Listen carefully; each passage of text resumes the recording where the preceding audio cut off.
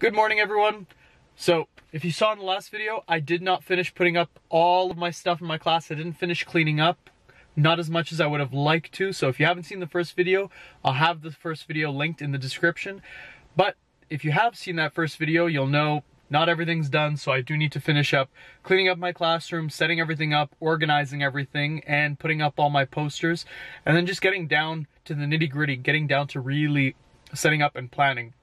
I have the first couple days planned.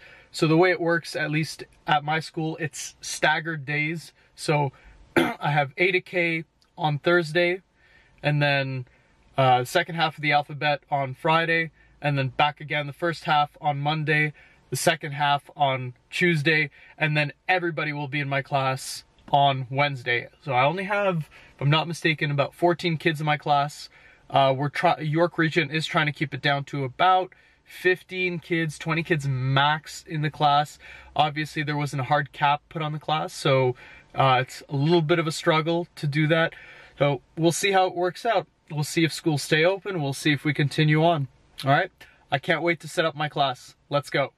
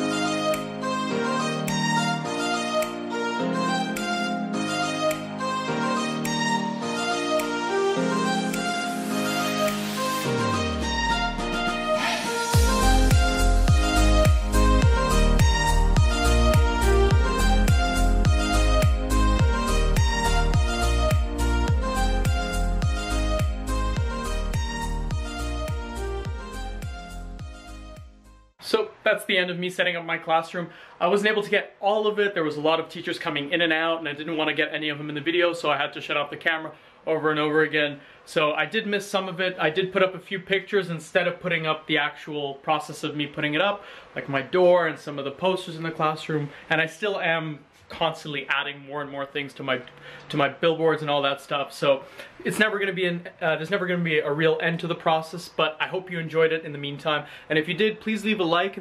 If you have any comments or if you have any suggestions of what I can put up in my classroom, please leave it in the comments down below. It's greatly appreciated. And I hope everyone has a great day. Bye bye.